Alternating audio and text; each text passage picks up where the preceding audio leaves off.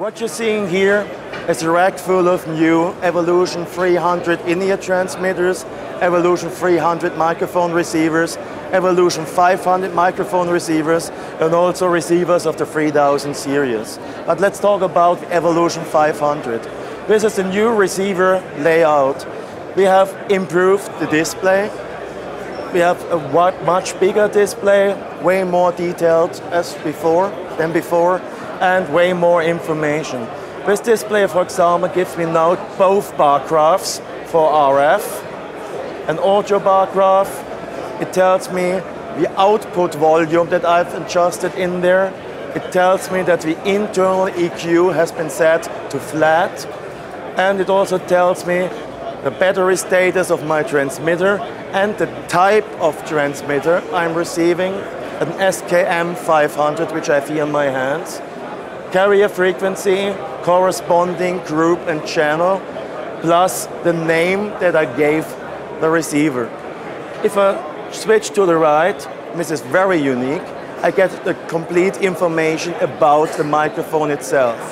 It says this is an SKM 500 transmitter, and this microphone on the handheld is an E935 capsule, and this capsule has a cardioid polar pattern.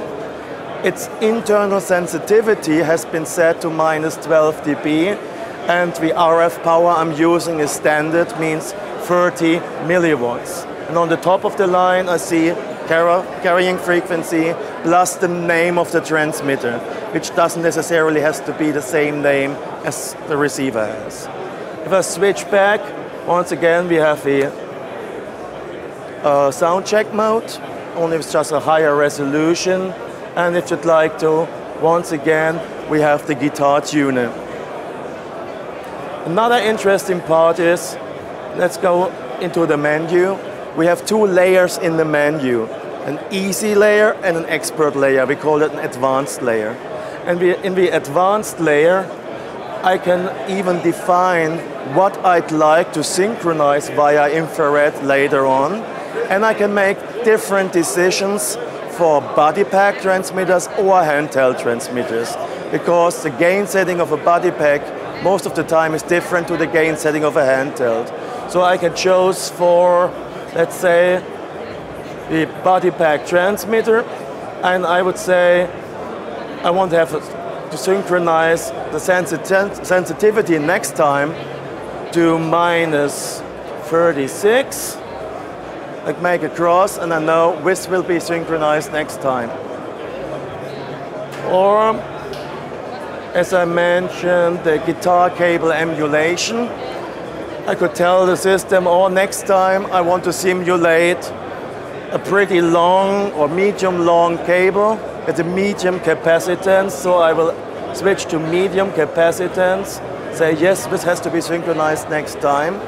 When I hold the transmitter in front of the receiver, it will automatically find out if it's a handheld or body pack transmitter and will synchronizing the values that are needed for the equipment. So this is just the top of the iceberg at the moment, which I'm explaining you. There are a lot of features in there. Briefly, in 300 series, very similar, just a few less preset frequencies in the banks. But the transmitters for 300 series have configurable mute switches. On the handheld of a 300 series transmitter, I can configure if the mute switch is on/off, push to talk, push to mute, cuff button, or in the software I can even disable the mute switch when I'm afraid that someone may fool around with the mute switch. Same thing counts for a 300 series body pack transmitter. There we have the chance to connect an external mute switch, which can also be configured in that way.